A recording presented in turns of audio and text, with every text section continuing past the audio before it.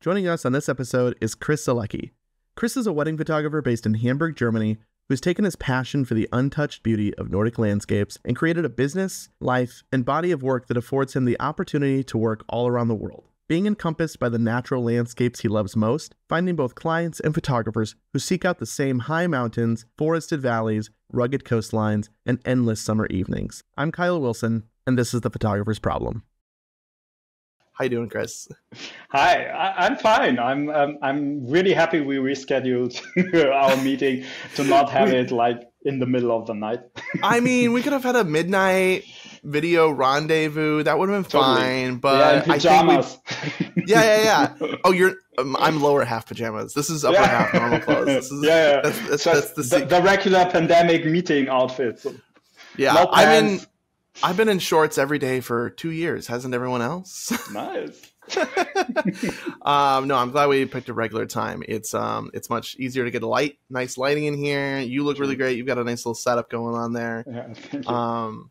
Yeah. So we don't know a ton about each other, which is really amazing. So I get to hit True. really high level questions. So you're a wedding photographer, but I did just find out for a while there you were in software engineering of some sorts. That's true. How long ago was that? What was that transition like? I think this year is the 7th year. Yeah, something like that. Transition was honestly not too bad because I shoot I don't know, my mom gifted me the first camera back when there was no digital. And then I kind of dropped out for the teenage years. There was more computer gaming was more interesting than shooting photos. But then I hopped in again. Yeah. And so I'm shooting since ages. And I'm professional since full-time professional since 6-7 years. And about that time frame, part-time before. So yeah, it wasn't just like jumping into cold. Yeah, it wasn't like the flip of a switch. I don't think it ever is. My dad was a wedding photographer, and so I was just kind of around it. But during my late teens, I was playing Halo. I was busy. I had Halo things to do, and then I picked up a camera when I was 20 or something, and slowly over time it took over everything else. And then I've been full-time photo for 10 years now. And but it wasn't I didn't go from Monday to Tuesday and go, all right, I'm going to be a full-time photographer. This is how it's going to work. I'm going to jump ship. I restarted, I think, with my honeymoon back then. So I just like traveling again, and I want to have a camera and shoot. And I just bought the average entrance camera, and then it started from there. Yeah. Do you find any balance with or struggle with the balance of working versus I just want to make stuff? I just want to make photos or just take photos. I'm going through that right now, so that's why I'm asking. Yeah. My first feeling was no, but honestly, things changed. I started this business out of passion. Of course, and then more the business part took over. Of course, I love to take pictures and I love to be creative and stuff. But I think in our industry, a lot of photographers are just good artists and not so much good business people. And so the business part definitely took over since I'm full-time self-employed. I do the creative projects for myself in off season mostly. Yeah, I feel like I've photographed for other people and in a way that I've always loved. I mean, I love shooting weddings in a distinct way, and then I've always had this kind of personal work on the side that doesn't really it doesn't fit any structure, and it doesn't have a plan. There's no money. Yeah, there's no money. You don't know where to post. Does it fit in? Yeah, what do I do with this? I have piles of images that don't do anything for me. Same. And so even for the longest time, figuring out how to properly data back up those outside of a wedding yearly system. Now I can feel I'll kind of go out through the world and I don't bring a camera anywhere. But I'm tugged at it. I'm grabbing my phone. I'm purposely trying to take really well composed, edited photos on my phone. So there must be a draw So like this last week, I actually have been trying to rethink what is it about the personal work that I make that I don't like, and it's that I try to give myself too many photos to work through. I think I try to walk away with 100 images to edit and deliver like I do any other shoot. Yeah. And so I want to try to pivot that to, what if I just took one picture? Yeah, what if I took 5? Totally. What if I just booked a model and a studio space and an idea, and I only walked out with 5 images that I really want? Totally. A few years ago, I really had my camera with me, like wherever I go. And this changed. I'm not doing that anymore. But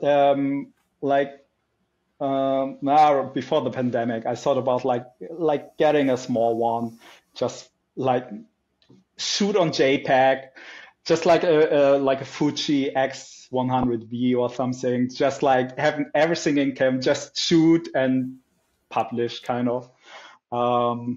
Without all the hassle of culling and editing and stuff like that.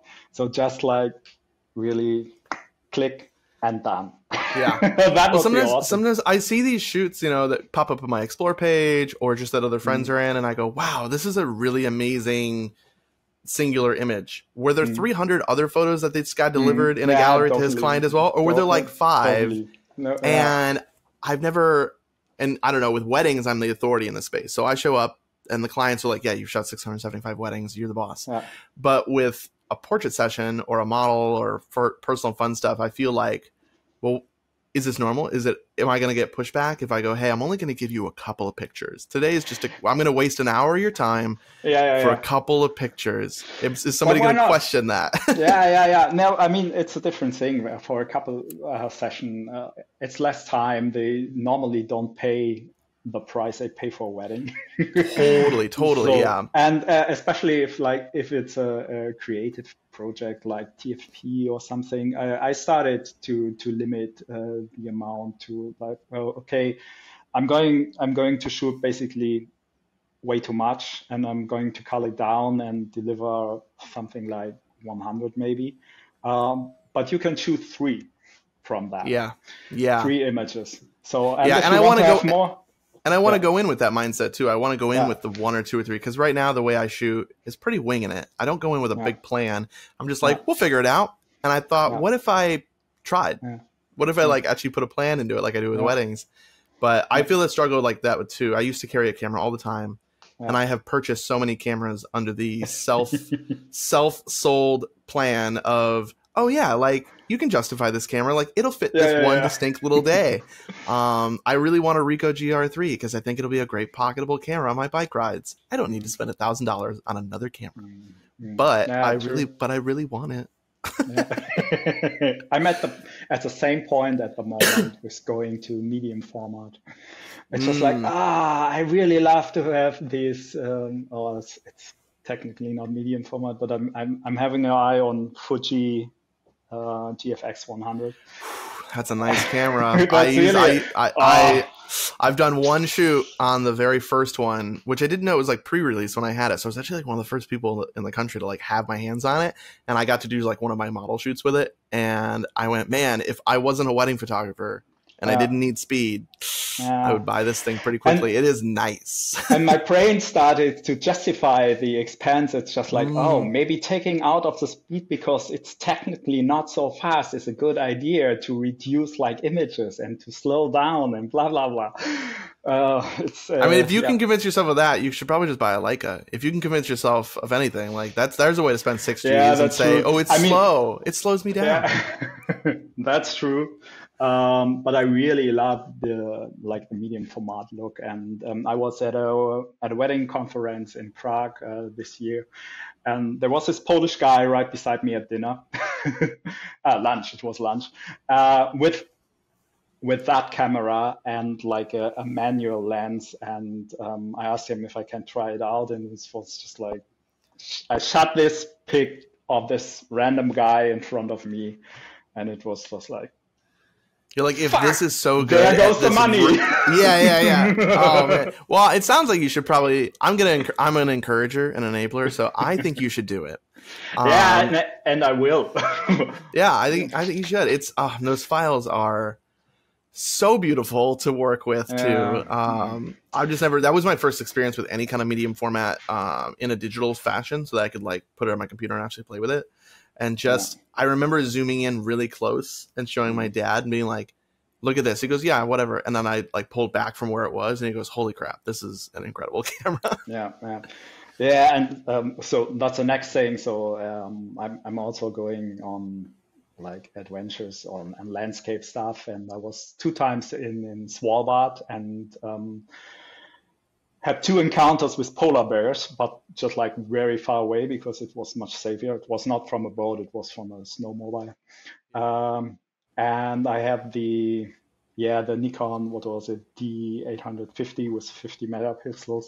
And so you can crop and stuff and bring it out, and but it's just not the same. But with 100 megapixels, wow. Man, you can really get in there.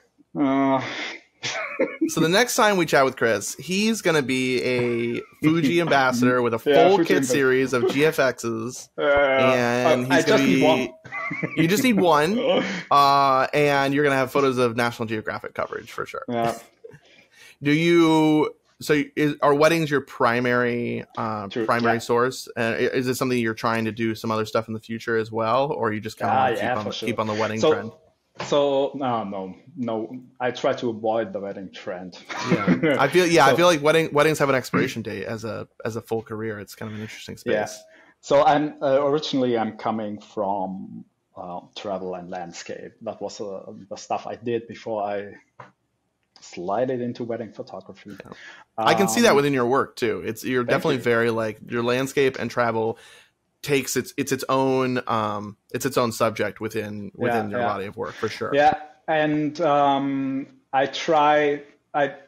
recently thought I'm too long in the bubble, in the wedding photography bubble, and I want to get more back to the beginning of my wedding photography when I was a landscape photographer shooting weddings. Because it was so much fun and it was so easy because I didn't know anyone, I didn't know any trend. I just did what I love. I just took, okay, I love landscapes. Here are people. I put them in landscapes. Bam. That's my view on love. Bam. Stuff like that. And I want to get back more into that at the moment. What does that look like tangibly? Like, is there a different approach to your clients or to the work that you show, or is it all internal? Yeah, kind of both.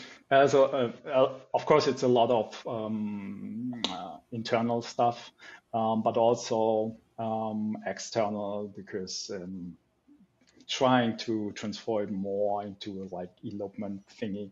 Because to be honest, at the moment I have like normal wedding clients. I also do have elopements. But I love elopements, and it really fits into that landscape, and it really fits to being introverted, and the clientele really fits into that brand as well, or into that style. Totally. So I'm changing things on my website. It's a lot about copywriting as well, and creating like specific price lists for elopements and stuff. So at the moment, it's like a transformation. Yeah, that's amazing though that you can kind of catch that within yourself, because I grew up shooting weddings in the Chicagoland area, which is photographing people on golf courses and trying to not let it look like a golf course. And then I made the transition to Washington, and I had this assumption that when I went to Seattle, especially like during my first year or two, I thought everybody in Seattle was going to look like a bench Heisch wedding. I just imagine every client in Seattle must look like they walked out of an REI magazine. And then they're not. They're a city too. They have plenty of ballrooms, and guess what? Golf courses. And then slowly started navigating towards that elopement and couples that really cared more about the people at their day rather than the stuff at their day. And I think that was a really good conduit for me. If I said, hey, let's focus on clients that care about the relationships within their day. And that will usually limit the size of the wedding itself and start to put me in better venues and or geographical locations that I want to be. But focusing on just elopements has been, I mean, I know a lot of photographers want to do that, but I never nailed it. It's kind of a hard space to carve your space out of. Yeah, maybe. I mean, like with everything, you always see, oh, there are so many people doing this. There are so good people. People are so good doing this. Blah blah blah. But if you don't start, I mean, you doesn't matter which market you are. It's always saturated. And Yeah. if I have listened to other photographers before going into wedding photography, I wouldn't have done it. And Yeah. there's just I mean, there are really a lot of clients out there, and I live in Hamburg. We have like, I don't know, 2.5 million people here, and every weekend I'm going around. I see weddings without photographers, weddings with photographers who seem to do the very basic stuff, Yeah. stuff like that. Though That was a really nice way to put that, by the way. Yeah. That was really kind of you. Yeah. So I don't think the market is saturated. Yeah. Is a lot of your stuff in your local Hamburg drivable radius, or do you travel out for things? No, I didn't. I don't market myself as a destination wedding photographer. A lot of stuff is Hamburg and like the northern Germany area. But I also shot in California and the Netherlands, and did stuff on Iceland and Sweden and things. So these things pop up, and they're always nice. And I love like the northern countries a lot. But I don't, especially at the moment, market for like. Yeah, they just kind of come to be in their natural way. Yeah. Yeah, I've only been to Germany for, it's actually really silly, 2 hours, unfortunately. Sounds like I was in Frankfurt layover. Well, I was in Vienna, or I was in Austria, and I think we were in Innsbruck, and we were like, we're gonna go up to some castle that I can't pronounce that starts with an N, and we're gonna take this. Probably. Yeah, we're like the most famous German. Yeah. Because it was right over the border, and we could take this train or this bus, and we got there, and then we could not figure. It was like kind of a real last minute thing. And we couldn't figure out transportation from the bus where we got dropped off to get to the castle. And so we looked at our time and we went, hey, let's just enjoy whatever town we're in right now. And we hung out there for a little bit. But I could tell immediately, just similar to Austria, of course, too, just this beautiful geographical landscape so close by. I'm in Illinois, where it's just corn everywhere. So I have to go to I forcibly have to transport myself to other locations. But it's so great that you're able to have that business within drivable distance of you, and you can still come home to home. Like that's a huge benefit, I think, in the local space. And I don't know if you know like James Frost. Do you know him? I know the name, but I couldn't pull a piece of work out. Frosty photos on Instagram. And James Frost was he's from the UK, and he lived in Australia for some years, and everybody here was speaking to him and say, oh, it must be so great to do stuff in Australia, landscape, blah, blah. And he said, yeah, it's nice, but when you want to see something else, you have to fly at least 8 hours to get somewhere else. And in Europe, it's, I don't know, 2 hours drive, and you're in a different country. So that's, especially for Europeans, we don't think about that very often. Yeah, I interviewed Kat Eckelboom White a couple of weeks back, and she's just incredible and has really really beautiful insight on sustainability and integrity and ethics within like how she manages. She doesn't go anywhere. She wants to work within her own couple of hours space, but she also doesn't really want anyone else to come into that space either, because of, you know, what do they do to the environment, and they're not paying taxes, and they're not, you know, not really helping facilitate the road structures and everything. But hearing her view of it, that she just has everything within a couple hours of distance, and that's where she wants to go. Or I have a friend, Melody Joy, in Edinburgh, and she is within a couple of hours of Glencoe and the Highlands, but she doesn't want to go there. She's like, I only want to do the stuff immediately in my city vicinity, because I want to come home to my husband at 6 o'clock, and I want to hang out. I want to be at home. And I'm really envious of the option to have such beautiful things. I have to fly probably 3 or 4 hours to get to anything cool, which isn't so bad, because once I'm in Seattle, there's so much to do within a 5-hour drive from that center point. True. But being where I'm at now, it's like, all right, well, I like to live here, but if I want to create the work I love, I'm going to have to go somewhere else. And so I think that leans back into that. I always want to make stuff, but I kind of want to do it at arm's length. I still want to have that within my immediate reach.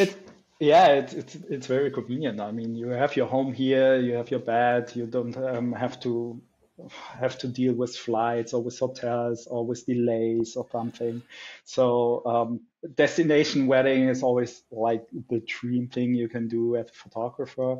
But I have also friends who really struggled during pandemic because there was no flight, there was no entering another country or leaving or stuff. So We have and a they business that requires people to be in a room together, and you couldn't be true. in a room Yeah, together. yeah, true.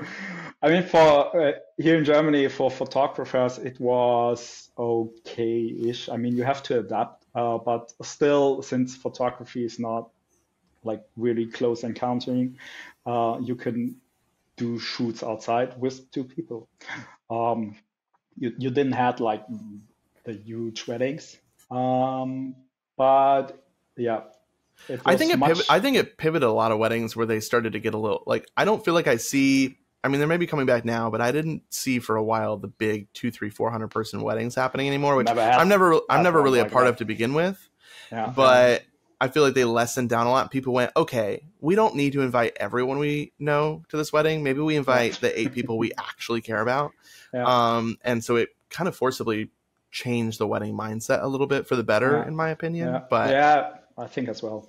But all, we have, I mean, we have to adapt to that because I can see it in Germany, and I think it's like basically whole Europe. This season is kind of strange. Um, I've heard that. yeah, it's um, prices are going up, and like we have the energy crisis, and I heard from a lot of couples that the locations don't put out prices like 3 months before the wedding day. So Oh, you have wow. to reserve them still 2 years in advance, but like what the final price is, you don't know until 3 months before. Oh, wow. So so I couldn't people, imagine booking a venue and yeah, not knowing, because is it going to be yeah, 5,000 or 12,000? same. I think I can imagine they have like a range, but they say we can't estimate it because of energy prices and stuff.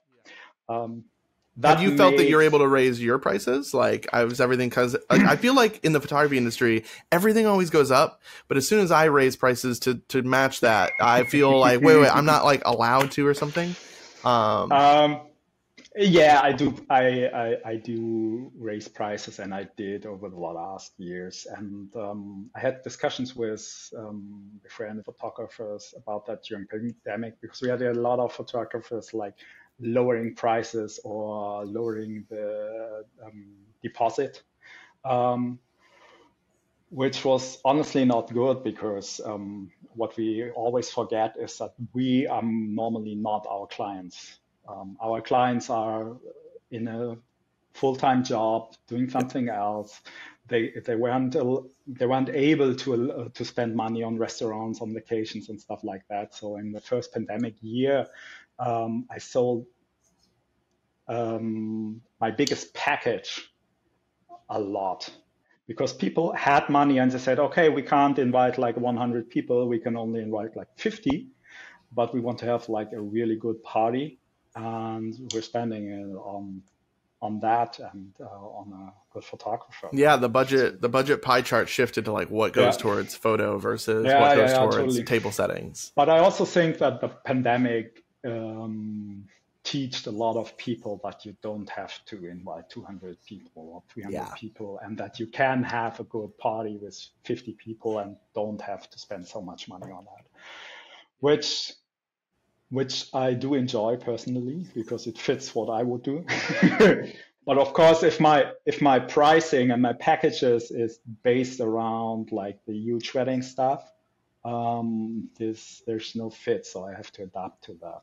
Just like maybe 6 hours weddings are okay again doing Yeah. that. Yeah, it's funny to see the title shifts in it. When I first started, oh my gosh, I would be lingering at these weddings until like midnight, 1 in the morning, and I thought that's what I'm supposed to do. And Yeah, then I yeah, worked for a photographer, and we left at 8:30, and I went, yeah, "What? yeah, That's okay? I've been allowed to it's do okay. this the whole time. I thought I Yeah, had to be. I'm a photographer. I thought I had to be here from bookend to bookend. yeah, And then now it's shifted where, yeah, I mean, sometimes a dip. after first dance. Like that's it. That's what they paid. That's Yeah. what they want. They're like, yeah, we're good. Cool. I'm gonna go home. The sun's still up. This is nice. Yeah, this is what I do normally, and I think about a lot of photographers here in Germany as well. It's just like starting with getting ready, and then dropping out after the first party wave, like an hour before after first dance, and then the rest of the party is that's about where I'm at too. documentation. I always tell them like halfway through getting ready, just kind of right in the middle, and then 2 to 3 songs into open dance after whatever the last like event of the reception is, and then it's like cool. I've got I can get every bit of dancing I need in 3 songs. Yeah. After that, it's a drunk, sweaty mess, and they can do that on iPhones. They don't need me for that. I've told the story a couple times because I think it's kind of funny. I had a wedding in Seattle like 3 weeks ago, and I've never seen this particular booze go so quickly. It's 7:30. It's still daylight because it doesn't sunset till like 9 something. It's muddy because we're in Rainier and it's been raining all day, and they've got no mixers, so it's just booze and wine and beer. Yeah. And they hammered through 3 handles of Jägermeister by 7:30. And I went up to the planner, and I could tell the bride was a little movie before the speeches even. And I went to the planner and I went, "Yo, these guys are gonna be smashed fast. Like they're gonna be like a dance party in the daytime, just trashed." And so I dipped like an hour early, and I already planned to begin with, but I was like, I'm definitely leaving. There's no need for me to be here anymore. And they were just doing, so I've got photos of parents and grandparents doing Jaeger bombs, which I think is really funny. And it's something I asked the planner or the officiant about, and he said, "Oh yeah, I introduced them to the Jaeger bomb like 5 years ago, and they really loved it. And they've been running with it since." So I have all these older people just and it's only a party of like, there were only like 40 people there. Yeah, nice. It's a small group. Sounds like a good party. It was a good party. I bet they had cabins on site, so they could just like walk to their cabin. Who knows what they had in their cabin too? So, oh man, I hadn't seen it. I'd never seen 3 bottles go that quickly before. Yeah. So funny. But it's good. It's good to like. I'm glad when I can see that. Cool. They're gonna lean into it. It's a bummer when the wedding is like not fun, and you can tell you're like, oh, if you guys had just drank a little bit more, or if you had or if the weather, it was raining and they didn't care. It was a rainy, gloomy day, and they were like, it doesn't matter. We're gonna have the best time. I mean, that's the thing about weddings. You can have like a really short 12-hour wedding, and you can have a really long 3-hour wedding as well. That's a good. Feels that's like a really okay, good way to put that. like it's 30 minutes to go. Oh no, it's 2 hours left. So what the fuck? I'm always really looking for the as soon as couples formals and family formals are done, I feel like I cruise right into an autopilot mode. I'm like, dude, that's the hard part. I've done the getting ready. I've done the couples. I've done the groups. I've done the ceremony. Everything else from here on out is like butter. This is easy street now. And even if it's 4 hours left, that's cool. I don't mind. Kind of feels like second shooting where I don't really have to think too hard about it. Yeah. Yeah, but really sometimes you have like, do you have like people grouping together and not really interacting and not dancing and just standing there? I've had that. I feel like I remember the weddings where I had that, where I'm like, oh, this was like a weird social group. Or years and years and years ago, I had one where it really, the divide was so distinct, and it felt like each side thought the other, that their person could have done better. And that's what the vibe was. And really neither side could have. They both were kind of like Dilbert characters in real life. They were pretty funny. But like it was just kind of a very introverted, antisocial wedding. And it seemed like the entire family was that way. And that was a weird one where I went, there's nobody on the dance floor. Right? The kids are on the dance floor and no one else. What is happening? Yeah, I had one wedding like this, and it really turns out like that my couple were the rock stars who were like, fuck you. We are getting married. We love each other. So we are doing this no matter what our relatives are doing. And first dance was them, and then the party started, and no one was going on the floor. Just like, I think, 3 kids or something like that. That was really annoying. But sometimes it's like that. Yeah, you're right though. Sometimes like that 3-hour reception, you can look at your watch, you're like, oh my gosh, this went really fast. Or Oh my God. These guys have never been to a party. How did you guys ever go to a bar when you were like 21 and get like smashed and dance with each other? What's going on here? Yeah, you're looking at your watch like half an hour later and fuck, just 5 minutes gone. Yeah. You're like, oh, it's a Sunday wedding. That's what's happening. Everybody has work tomorrow. Yeah. Yeah, those are the struggle too. I really love Thursday elopements, but I don't love a Thursday wedding because I'm like, everyone's like, you can't. It's tomorrow's Friday morning. Everyone's gonna need to wake up and do things. They can't like go crazy. True. But yeah, I've been shifting out of it. I definitely have started to realize when I go to a wedding, I have this little hint in the back of my head of like, I don't really want to be here, and that's not good. That's not good for the client, and it's not good for me. And I think some of it's weddings that I just shouldn't be booking. Like once in a blue, I'll have a session here in Chicago and I have to catch myself and go, you know what? No matter how hard you try or how enticing the check looks, Chicago clients are just not inherently always your client. And then if I get the right one in Washington or Iceland or something, it's beautiful. But yeah, I used to be able to kind of internally put up with the handful of weddings a year where you're like, oh, it didn't line up the way I'd hoped. Their personality wasn't what I maybe thought it was when I booked them, or we chatted throughout things, or the day has totally shifted from what it was initially when they inquired. And I used to kind of be able to walk past that, but now I'm starting to feel it inside where I'm like, I'd much rather be home. It's a Saturday. I'd way rather be riding bikes with my friends. And so that feels like a pretty good time to go, all right, that's not good for the client. It's not honoring them. It's not honoring my own time either.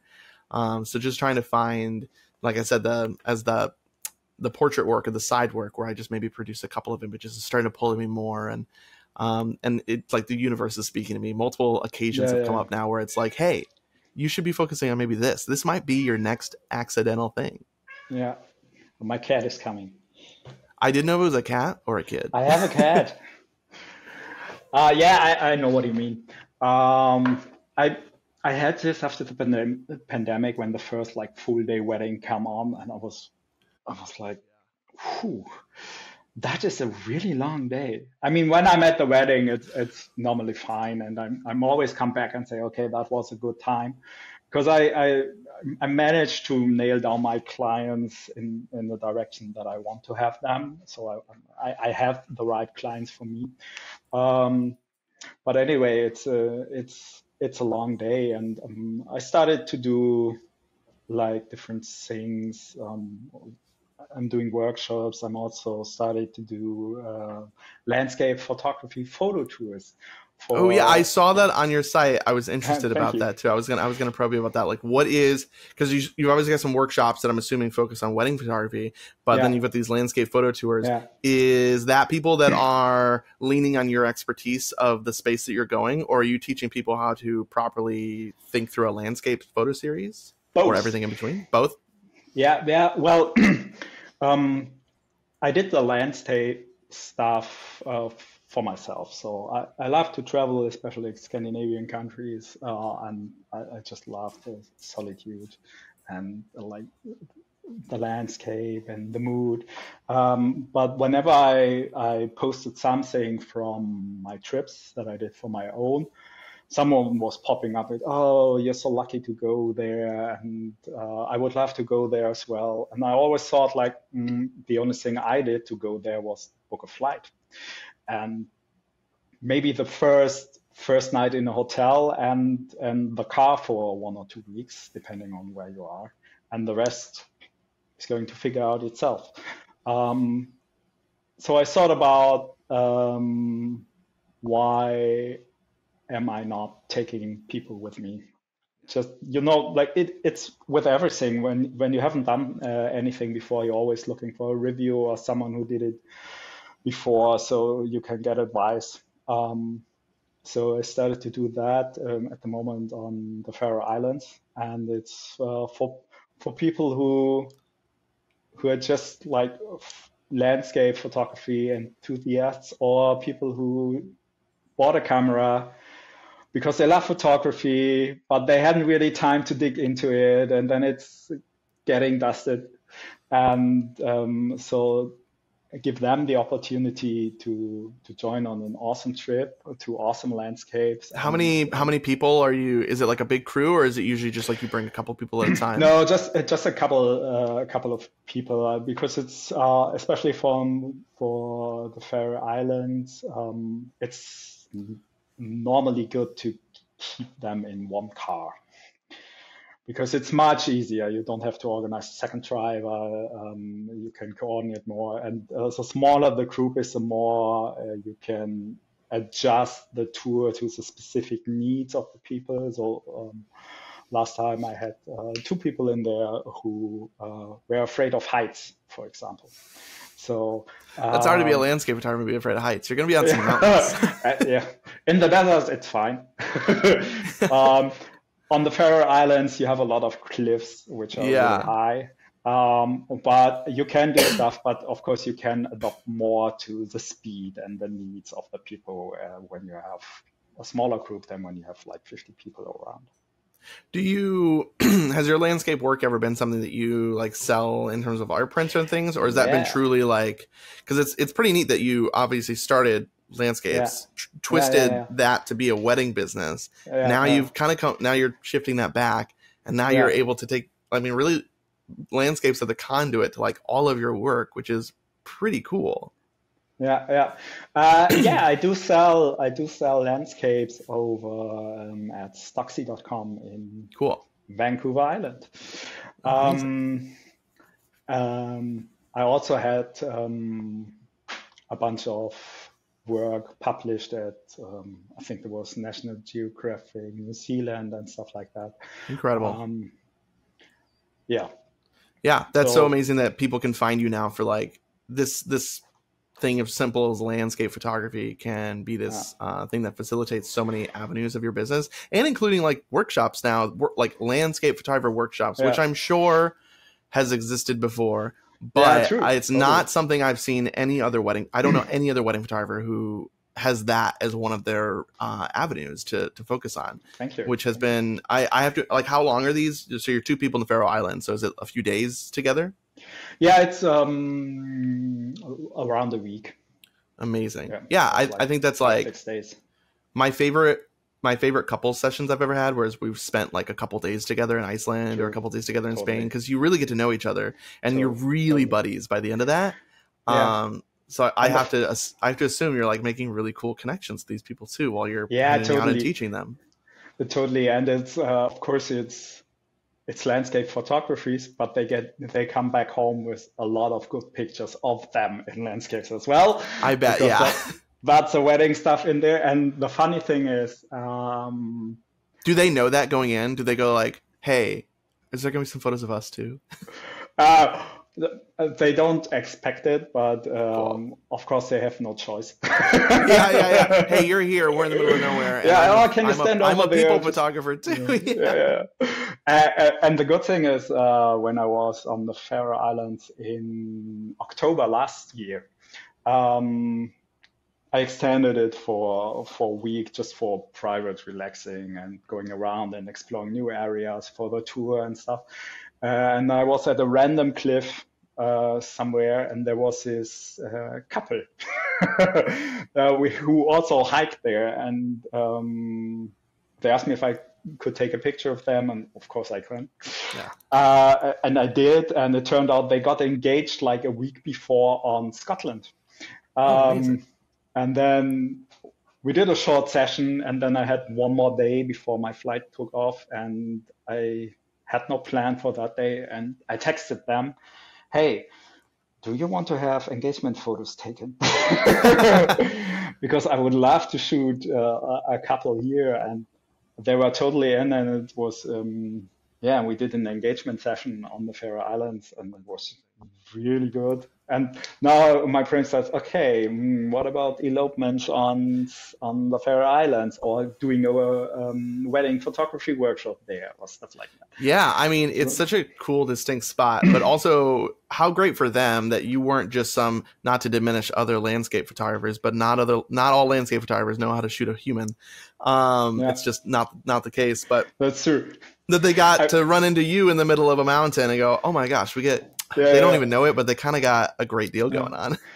and they asked me if I can shoot their wedding, and it's this year and in Australia because they're from Australia. And I said, yeah, I can do that, but flights are expensive. It Crazy. Yeah. takes me like 2 days to get to you.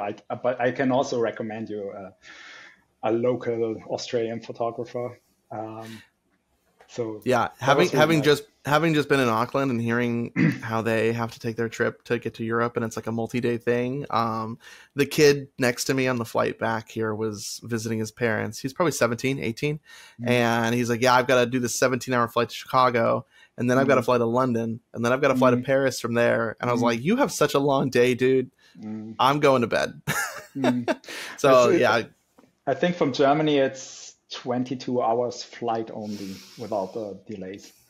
it's crazy. I have a wedding next year in Australia, but they've kind of put things on hold for a second. So we'll, there's some medical costs that have come up, so we'll have Yeah, to see. But I'm hoping. I've always wanted to book work over there and get over yeah, there, and so we'll yeah. have to see. But I'm hoping I jump out to New Zealand more because I only got a little bit of a one Oh, it's day so thing good. to kind of venture around to the coast, and it Yeah, was like, oh, somebody had offered me.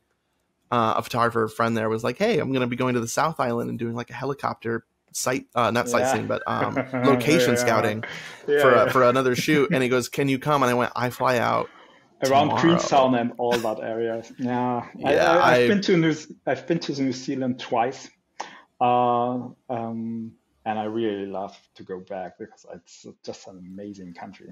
yeah, I'm excited to get back. I really felt, it's just my childhood brain, but I was like, this feels Lord of the Rings. This feels Tolkien. I feel like I'm in a fairy tale book right now. Yeah. It doesn't feel like Washington, which feels more like I'm in a Boy Scout ad. Yeah. This felt like I was in a book. What an incredibly beautiful place. I can't wait to see more of. Yeah. But Yeah. Totally. well, this has been so rad. I think your unique perspective that you're able to take wedding or take landscape work and have shifted that into so many forms of business and personal life adventures for yourself is really, really unique. And I really haven't met anyone else that does that. So I think it's so cool. And I really appreciate our time today. No problem.